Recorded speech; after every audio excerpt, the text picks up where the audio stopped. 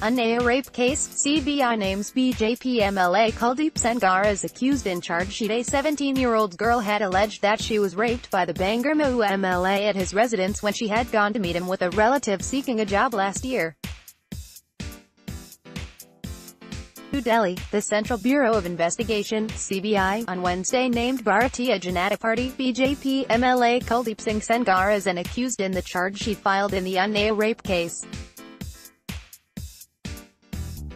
In its first charge sheet on Saturday, the agency had named the MLA's brother and 4 others in connection with the killing of a man whose daughter was allegedly raped by the lawmaker, officials said.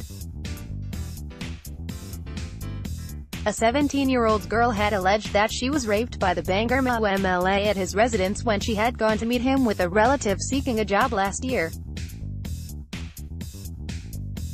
She had been running from pillar to post and even tried self-immolation in front of Uttar Pradesh Chief Minister Yogi Adityanath's official residence, alleging police inaction. Her father had come from Delhi to attend the court hearing on April 3 for registration of a case related to rape of his minor daughter against the MLA.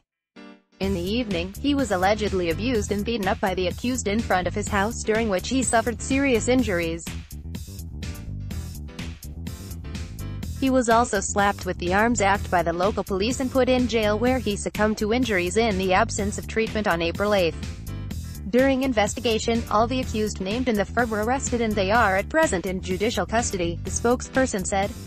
The CBI had mentioned names of 76 witnesses and 53 documentary evidence in its 19-page charge sheet and registered the FIR in this case on April 12.